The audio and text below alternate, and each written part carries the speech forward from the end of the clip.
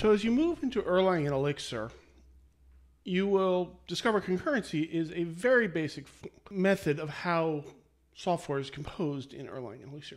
And concurrency is based around the concept of processes. Now, a process on the beam is not an operating system process. Operating system processes work in their own way for their own reasons. Beam processes are much smaller and lighter.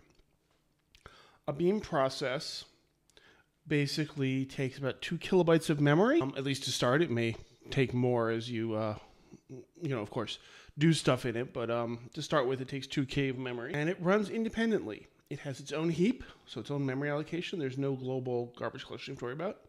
Its own stack, and it's completely independent of anything else. If it dies, it doesn't hurt anything else. It just hurts itself.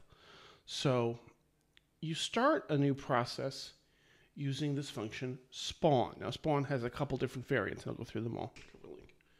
The first one is spawn1, and that takes an anonymous function as a parameter. So you just give it a fun, and it runs it, and when it comes to the end, the process ends.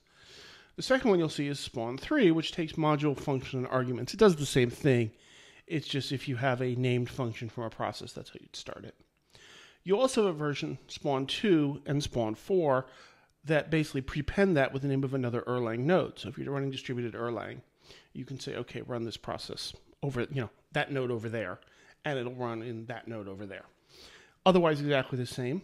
And spawn returns a data structure called a PID. A PID looks like this when you run it. PID stands for process identifier. Treat it as an opaque data structure. You don't have to worry about its internal structure. But it looks like 3 integers.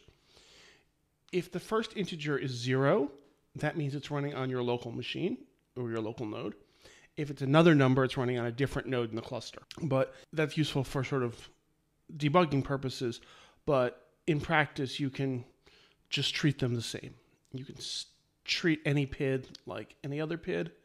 Pretty much. There are a few exceptions to that. But that is how Erlang spawns processes. If you liked this video, please subscribe and like it below. And I also will have a mailing list that I'm going to create. You can get more Elixir and Erlang tips from me. So please sign up for that. Also find the link below. And you can follow me on Twitter @zkesson.